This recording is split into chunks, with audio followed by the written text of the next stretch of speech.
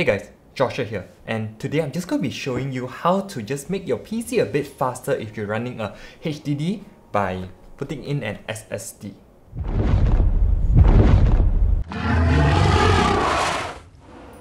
Just a little background, this PC is an Acer XC-710 and it's the kind of pre-built PC you get from an IT store like Challenger or Quartz, that kind of thing. And this is actually not mine but my friend's PC, which is mostly used for his work stuff. Anyway, it's running pretty slow because it boots off a 2TB hard drive and it loads up programs pretty slowly, so here's a quick and easy way just to boot it by SSD. The SSD I have here is Plextor's M8V SSD. This is a SATA SSD and it's Plextor's low-cost entry into the market. They have an NVMe SSD if you want, but for the purpose of today's video, just so it's a bit cheaper, I'm using the M8V, so it's cheaper, and to upgrade this work PC, it's perfect. Plextor also has quite a reputation for low failure rates, and also this one has 512GB of storage and is the largest that they have for this series. I'm actually not sure how many SATA ports there are in there, but technically there should be two, one for a DVD and the HDD currently inside. So yeah, we'll take a look when we open it up. But if there's only one, I guess everything can run off this because it's 512GB. So yeah, that's why I actually got the 512GB version. So let's open this up and get to work.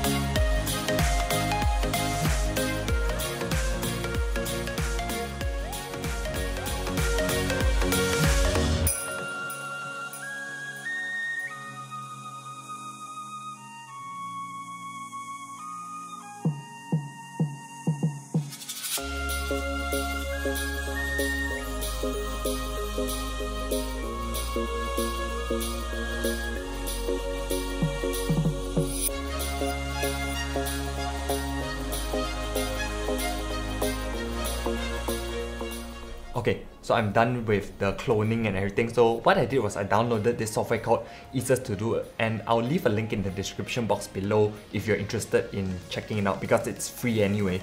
So all I did was just clone the system from the hard drive to the SSD, and now it boots up within like 10 seconds or less. With the HDD, it was taking about 2 minutes or so around there, and even games and everything boots up really fast, so also 10 seconds or less, when previously it would take about literally 2 minutes. So that's just a very quick and easy way to just get a bit more out of your system with not needing to spend that much money. So if you don't choose to go for the max capacity of 512 gigs, they do have the smaller models in the 128 or 256GB kind of storage. So that will be a bit cheaper and definitely less than $100 or so. So you can definitely be able to upgrade your PC very easily.